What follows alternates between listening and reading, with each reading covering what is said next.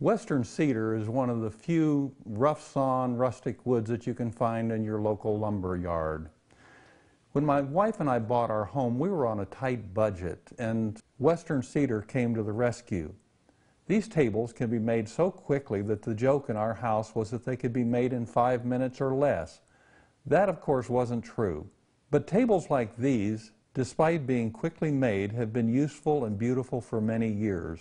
The rough-sawn wood, complete with knots and imperfections, never goes out of style. When I later made finer furniture to replace them, we passed them along to others starting out in their first homes. The basic model is simply nailed together with pole barn nails. You can become more creative in your design. You could use larger exposed dowels to connect the parts, or shape the base using a jigsaw, or saw the edges of the top to a different profile. Simple, safe household chemicals can artificially weather your table, giving it an outdoor patina.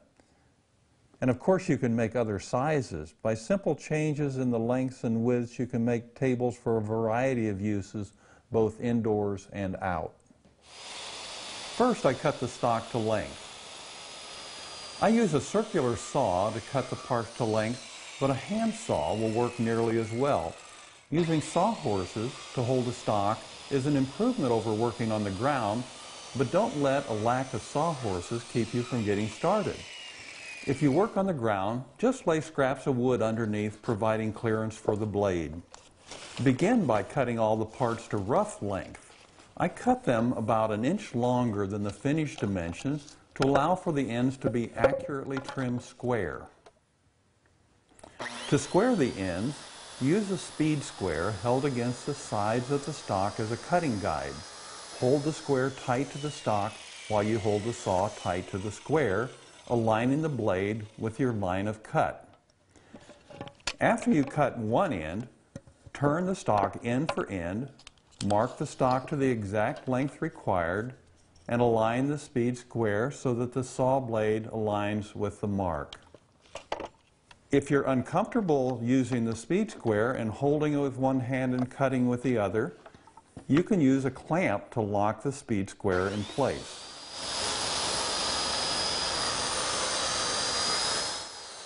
Now, rip the supports for the lower shelves from thinner 3/4 inch stock.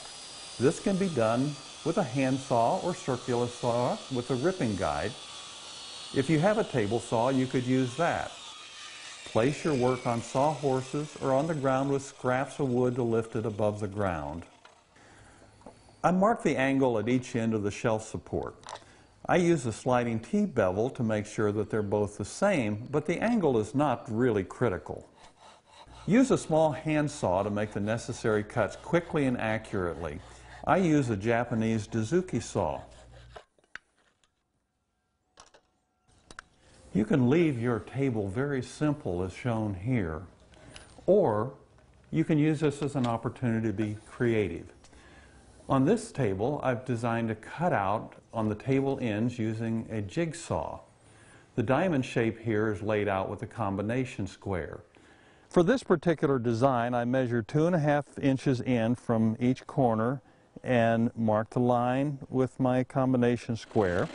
And then directly from the corners, I marked again to form this inside cutout. With the jigsaw, you can make either straight or curving cuts. Use your imagination to see what you can come up with. You can make curving symmetrical shapes with scissors and folded paper. Inside cuts will take some time and greater care. Now it's time to assemble the base. I start with a little bit of a chamfer on that edge. I'll do the end grain first. And then rough edges on the inside support should be sanded first.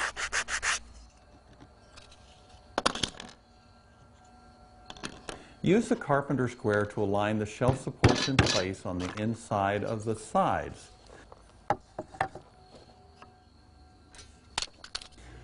You will find it helpful to get the nails partway driven into the stock before carefully placing it in position, and then drive the nails through the support and into the sides.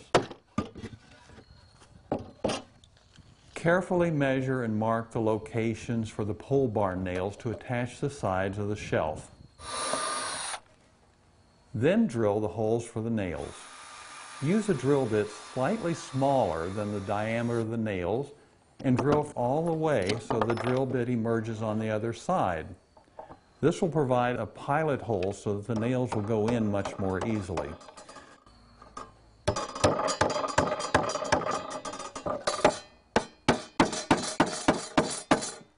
Prop the side up so that it's easy to hold the shelf in position while nailing.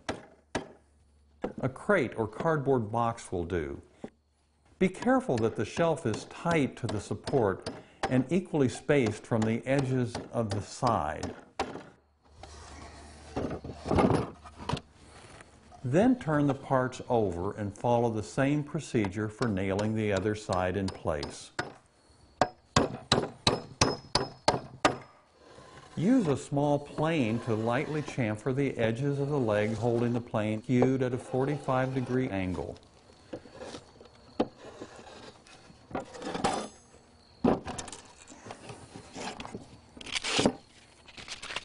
And I'm just going to take a little sanding block in on some of these edges.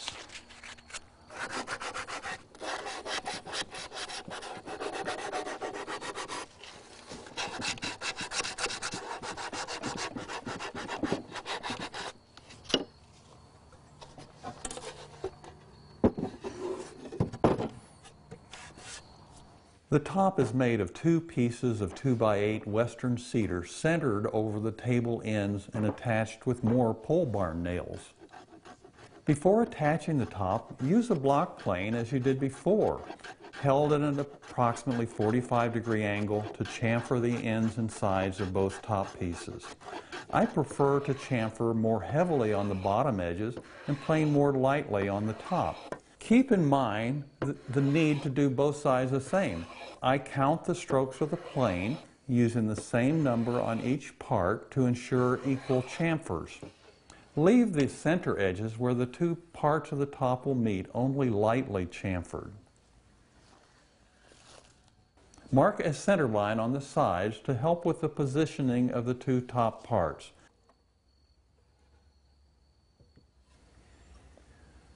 Mark the location for the nails and drill pilot holes through the sections of the top. Use a carpenter square to help mark the holes accurately. Insert the nails in the pilot holes. Then align 1/2 of the top and drive them in place.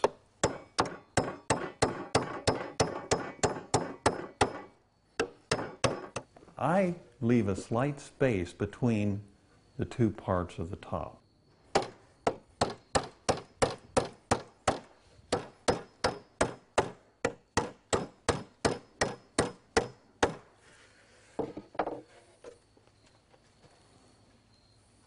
There are many ways to customize and personalize your rustic cedar tables. You can mix or match any of these ideas with your own. A coffee table takes a larger top and wider base, so it also requires a support for the top and beefier shelf supports. The sides are made with 2 2x8s. I use 1-inch thick stock ripped to 1.5-inch wide strips for the shelf supports. They also serve to connect the 2 side pieces together. You can use a circular saw set at a 45-degree angle to undercut the edges of the top. This will make the table top appear lighter. I clamp a guide piece to the parts of the top to guide the saw accurately. First cut the ends and then the sides, leaving the edges that align in the middle of the table uncut.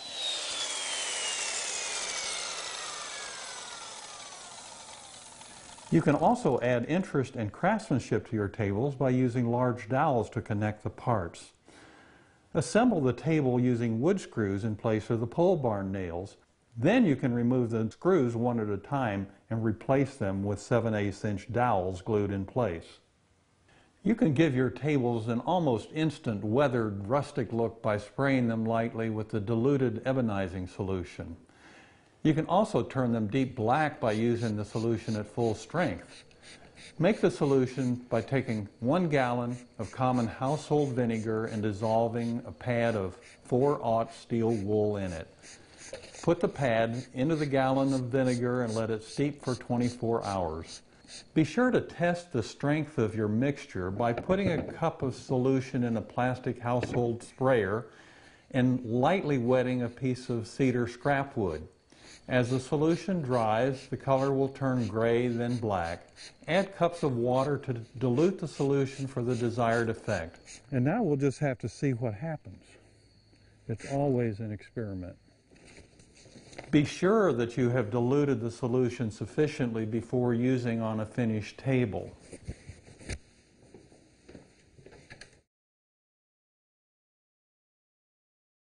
The 5-board bench is an American country classic. It's utterly simple in design. 2 ends, a top, and a front and back stretcher. When made with rough-sawn lumber, it offers the opportunity to experiment with milk paints. You can paint one color over another and then sand lightly to exposed layers, giving a worn through the ages look and highlighting the interesting textures from the original milling. The project is also a great way to use woods with natural edges like this walnut hall table.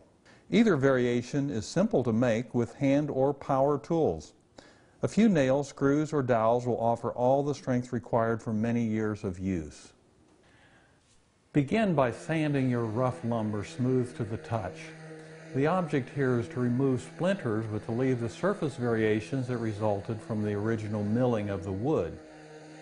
Use a random orbit sander with an 80 grit sanding disc.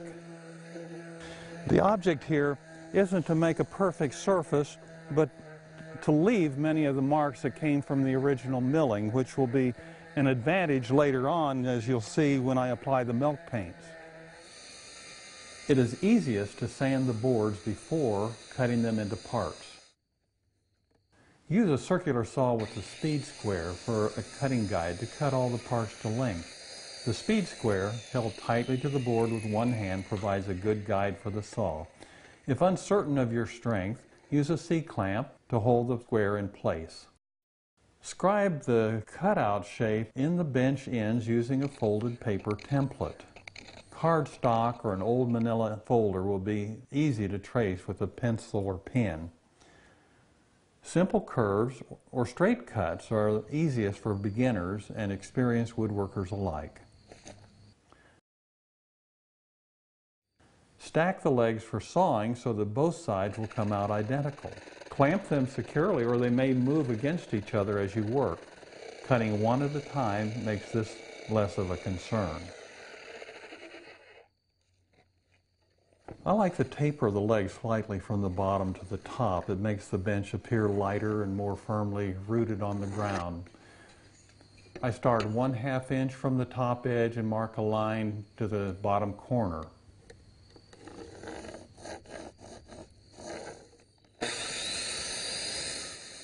Cut the taper with a circular saw, following the line by eye.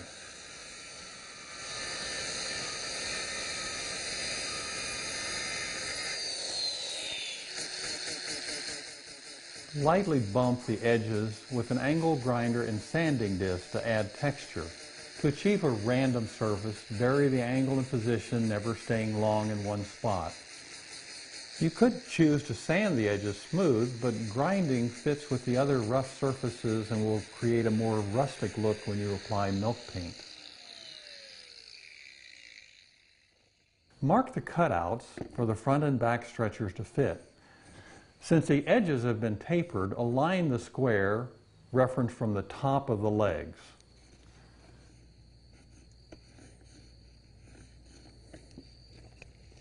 Clamp the board securely to your sawhorse, and with the legs clamped together, both parts can be cut at the same time.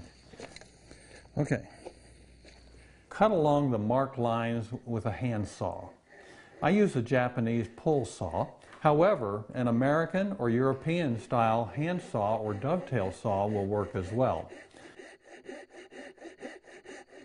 turn the parts on their sides to finish the cutouts.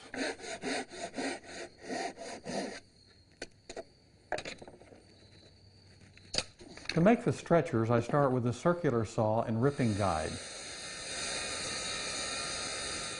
To avoid leaving cut marks in the sawhorses, you'll need to keep adjusting the position of the material and saw during the cut. Mark the decorative curves on the end of the stretchers using a folded cardstock template. Do that right. Yeah, like. Fold a piece of paper in half and then cut out the shape. You may find, as I have, that it's often easier to design with scissors than with a pencil. And with scissors, if you don't like the design you've come up with, cut again. I want to keep this natural edge here as much as I can in the finished bench. So I'm using that cut line there as my guide for using my template. And then I will measure over here to where the other side goes. Okay, so that will be one of my stretchers. Use a jigsaw to cut the parts to shape.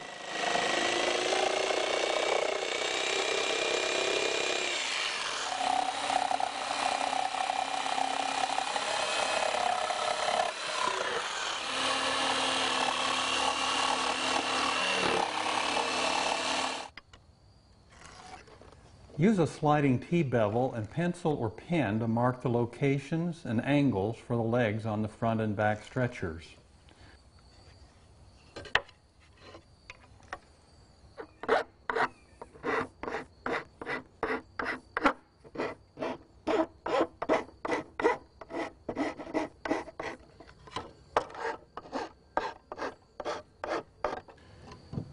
Use the pencil lines on the stretchers to help align the parts so they can be clamped together for a trial fitting before assembly. Place the bench parts upside down on a flat surface. If the surface isn't flat, your bench may rock.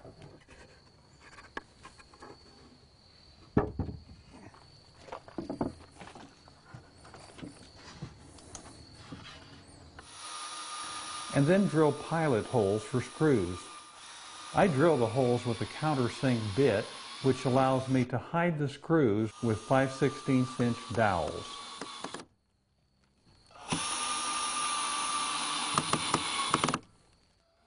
Do the same with the top.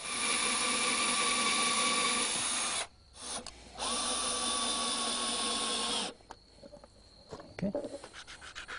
Cut the dowels about 5/16 inch longer than the depth of the holes, sand the ends, and glue them in place.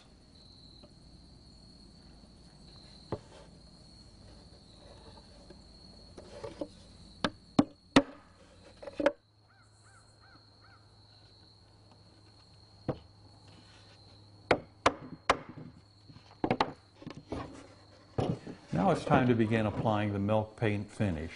After experimenting on scrap wood with a variety of color combinations, I decided to paint the first coat black, to be followed with blue.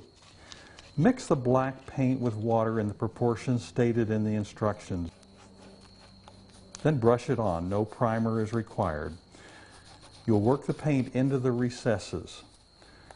Now I'll let this sit for a few hours and prepare for the next coat.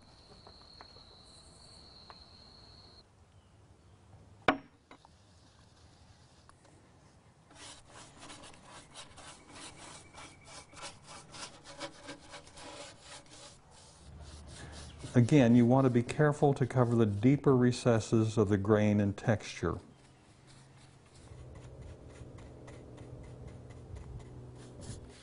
Use fine sandpaper to lightly sand the second coat after it dries. To sand through the top layer, and you'll see what happens is it reveals not only the color beneath, but it also reveals some of the wood grain beneath that. And so it actually gives a three-color finish.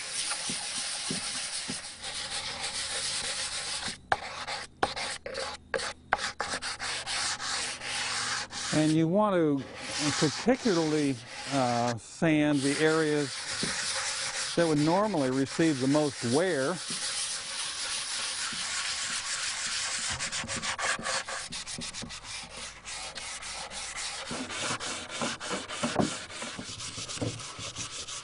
When you achieve the look you like, wipe down the bench to remove sanding dust. Then give the bench a clear coat for milk paint. This clear coat is an acrylic finish that's available from the Milk Paint Company. It also slightly darkens and brightens the colors that it goes over. Now, blue over black may not be your favorite. The great thing is that you can play with this in advance. The simple design of the 5-board bench can be applied to other styles of rustic furniture as well. This beautiful walnut hall table is just one example of that. To make this, I followed all the same steps as in making the 5-board bench, with the following exceptions. I planed all the surfaces smooth, I added a lower shelf, and I used pocket screws hidden underneath to attach the top.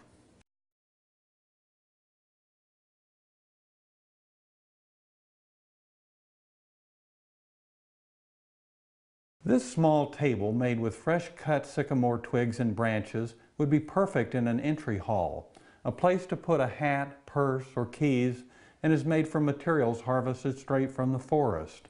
1.5-inch thick stock cut from saplings forms the legs. A piece of 1/2-inch plywood provides the foundation for a rich textured random mosaic on top. While this table is made of sycamore, other woods would work as well or even better. For example, willow has straight, flexible branches that would be easier to arrange in a more uniform pattern. You'll notice that my pattern is not completely random. I like the way the twigs looked when cut at an angle on the ends, and I arranged them so that the ends formed a consistent pattern around the perimeter of the top. While this is a rustic project, it really starts with a piece of 1/2-inch plywood. The 1/2-inch plywood is the point to which you attach the legs. It is also the space on which you construct the mosaic top. First, cut the plywood top to size. This can be done with a table saw or a handheld circular saw or even with a hand saw. The 4 legs of this table were cut from a single sapling, and the slight variation in thickness makes very little difference in the finished work. Use a hand saw to cut the legs to length. First, I'm going to square up the end before I do any measuring. And now I can measure for my first leg.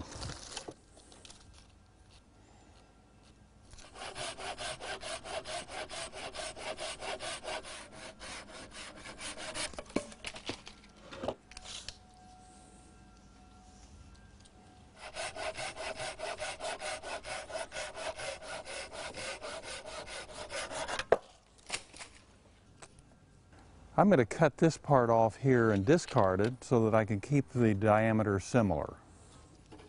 It's just a little larger than I want. So now I have 2 legs, and I'm working on number 3.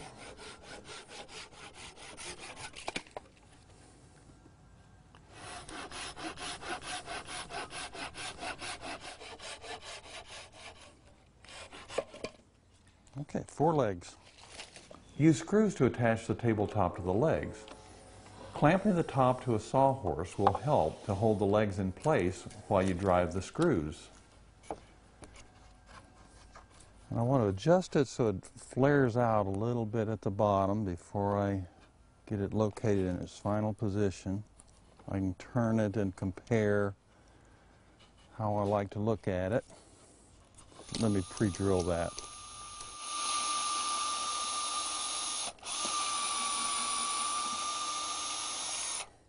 I use 2.5-inch long exterior deck screws to secure the legs.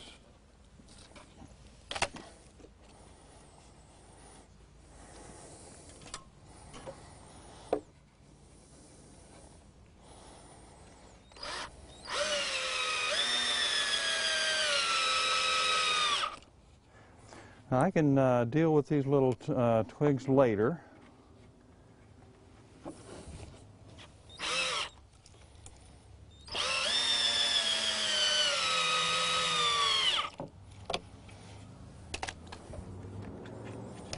Okay.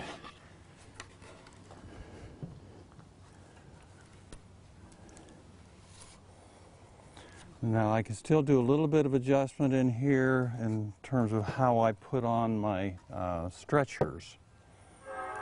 And this will get trimmed off, this will get trimmed off.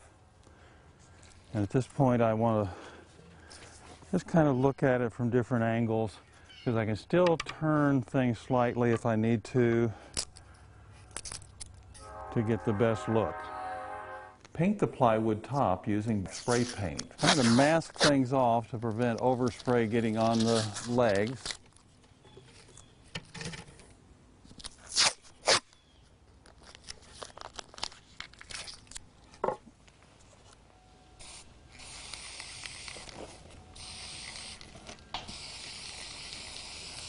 It doesn't matter your paint color exactly, as long as it's dark enough to provide shadow where the branches fit, so it could be black or brown.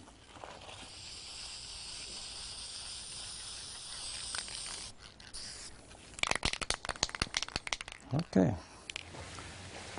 Now it's time to create the top mosaic. First, cover the edges with thin branches. I cut miters where the branches meet in the corners and use a nail gun to attach the branches in place. Carefully trim the branches to fit using pruning shears. If your branches are irregular in shape, you can make things easier by cutting them in short pieces laid end to end. Pay close attention to the placement of your fingers to avoid accidents.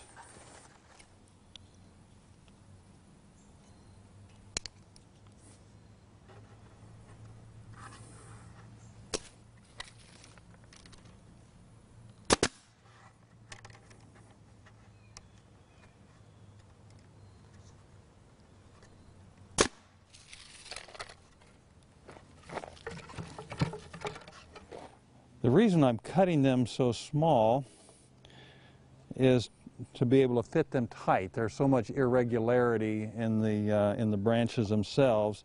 Now, some woods actually fit quite a bit easier. For example, willow is very flexible and much more uniform in dimension than this sycamore.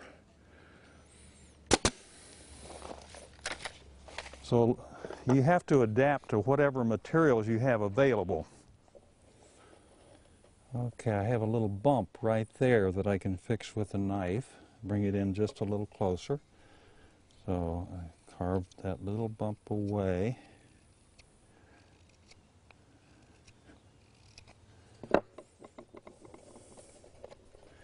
And get a better fit.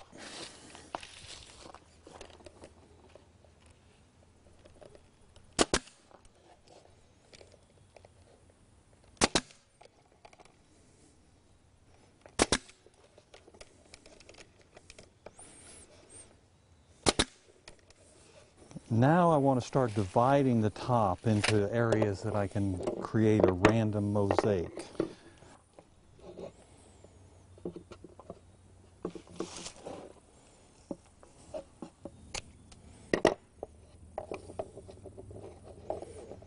Place branches in a random pattern and gradually attach one after another.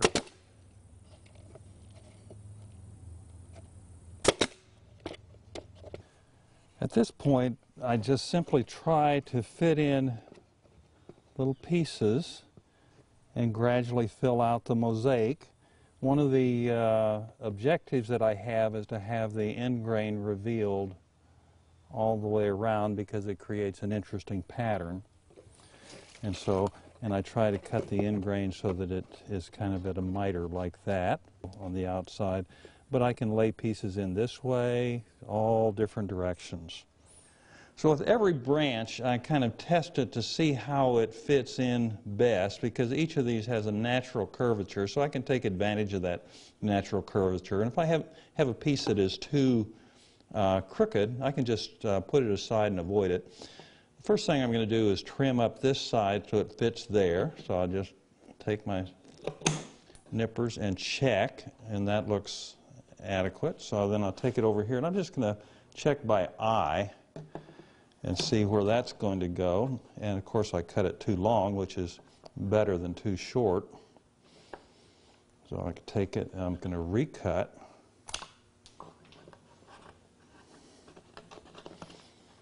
And I can still just take a very slight amount more.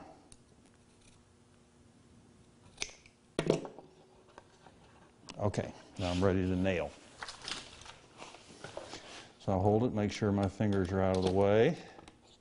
I hold the gun at an angle so that the nail won't go through to the other side. And then I'm ready for my next piece. You'll find that green or freshly cut material will be much easier to work with than dry wood. When wood dries, the cell walls harden, making it harder to cut. 2 cuts are actually better than 1. Cut twigs just a bit long and then make a second cut. The second, removing just a small amount of material, will give a cleaner cut and a more refined and accurate look to the finished table. Gradually fill the space on the top, stick by stick. I arrange pieces so that a pattern of cut tips is formed around the perimeter of the tabletop. Cut pieces to fill the corners too. There is no exact pattern to follow, just cut and fill until the entire top is covered.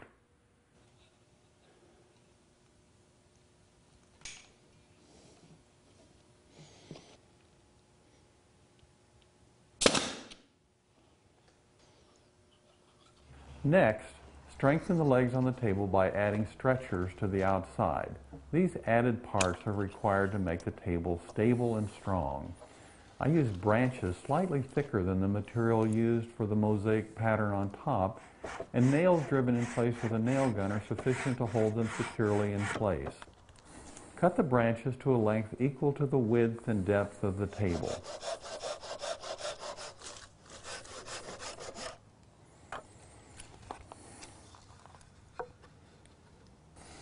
I choose my nail length so it'll pass through the stretcher and into the leg without going through.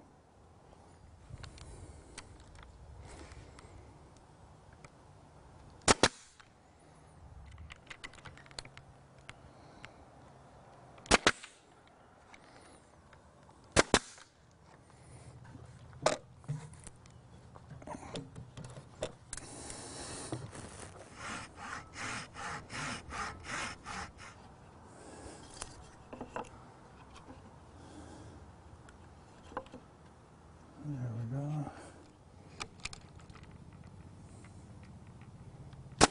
I use 2 or more nails to attach each end and angle each nail slightly different from the others to provide additional resistance to pulling out.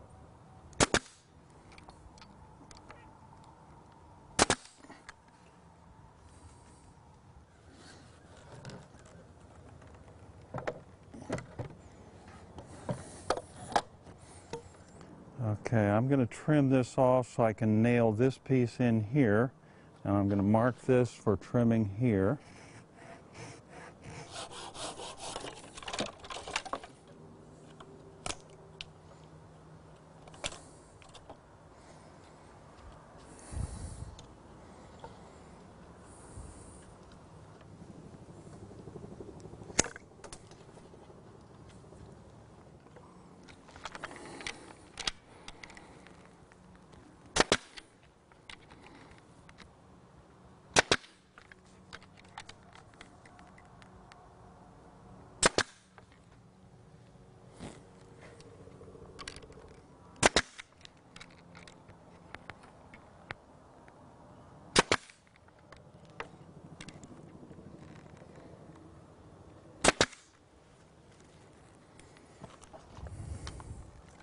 I have to put shorter nails in.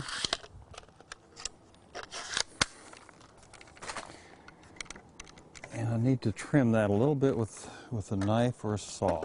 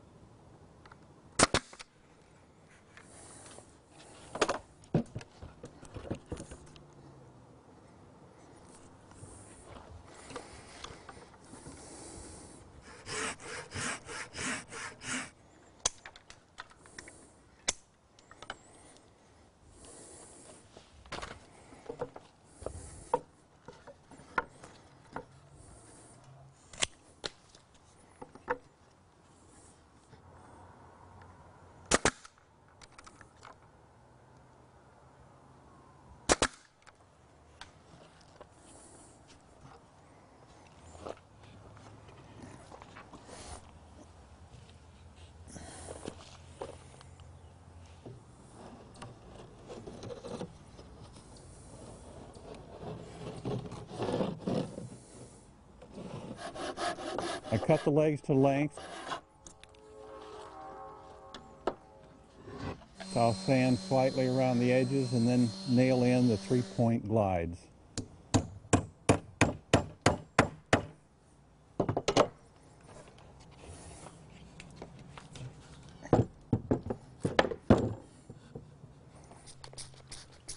It's easy to add an oil finish.